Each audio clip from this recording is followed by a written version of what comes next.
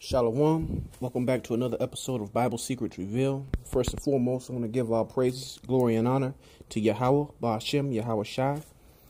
Double honors to the apostles and the elders of Great Millstone, and salutations to you brothers pushing this word sincerely.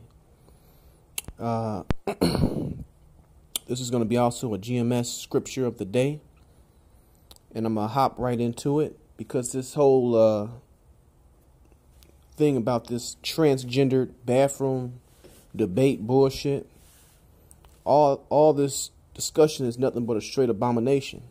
It's totally wicked and it's totally against the scriptures. This is just one of many reasons why the society must and will be destroyed according to the Holy Bible.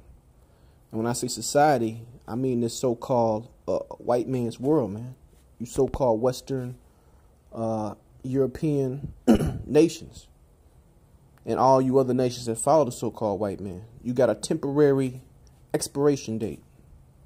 And then the nation of Israel, the true nation of Israel, you so-called blacks, Latinos, and Native Americans scattered to the four corners of the earth, waking up that you're part of the 12 tribes, are going to be the future leaders of the world, man. The everlasting kingdom, which will be here on earth, according to the Bible. But back to the topic, right back into the scripture. This is Deuteronomy 22:5. The woman shall not wear that which pertaineth unto a man, neither shall a man put on a woman's garment. For all that do so are abomination unto the Lord thy power. Right.